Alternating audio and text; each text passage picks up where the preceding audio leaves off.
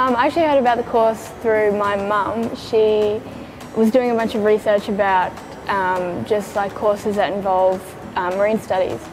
And she came up to me and she goes, "Oh, this would be a really fun course for you to do." And I looked at her and I went, "Yeah, that sounds really fun." Everything has been good. There's so much interactive learning and practicals, and there's good videos, and there's good interactive work, so it's pretty easy and you have fun doing it. Yeah, most other places they do a lot of in-class, sitting at desks doing stuff, whereas we go out, we do more hands-on. I find the course fun and entertaining and very engaging because you're always finding something more interesting and you go further and deeper into different studies of the course. Studies on animals and then studies on marine and the water, and it's really good.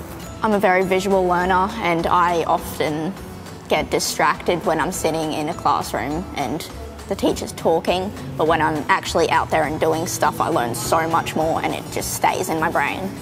I think the fact days are really good to have because it breaks up the online aspect, so you can kind of come up here and meet new people with like-minded interests and kind of hang out with the trainers and like do things that you've been learning but kind of hands-on.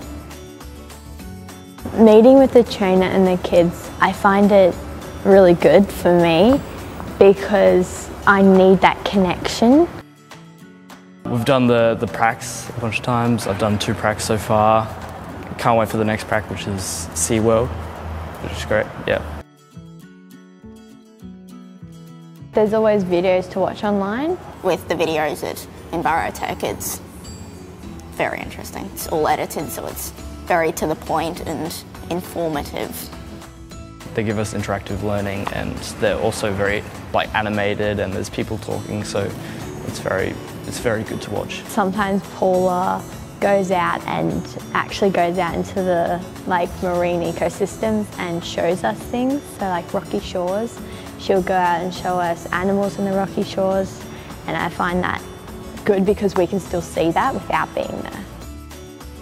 My mum was very excited about QCE points. I'll have a certificate of this before I leave grade 10 and go to 11 and 12. Ever since I was young, people would always ask me, "Oh, what do you want to do when you're older?" And I said, "Oh, I really want to be a marine biologist." It's been a common theme since I can remember. And this course, it's a way to get me closer to my goal, I guess.